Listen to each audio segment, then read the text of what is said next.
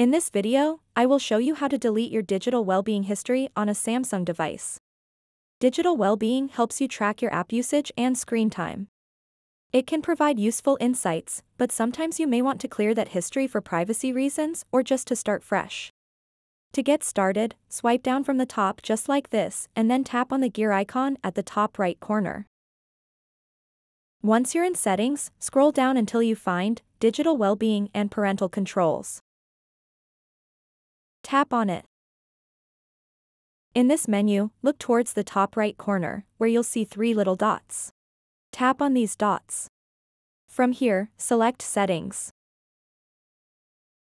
Within these settings, locate an option called Usage Data Access. Tap on it. Next, tap on Settings again. Here's where things get important. Look for a switch next to an option called Allow Permission. To delete your digital well-being history effectively, toggle off this switch. By doing so, you've successfully removed permission for tracking your usage data. So that wraps up this tutorial. If you have any questions about this whole process, please let me know in the comments section below.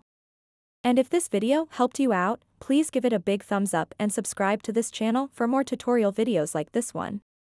Thank you so much for watching and have a good day.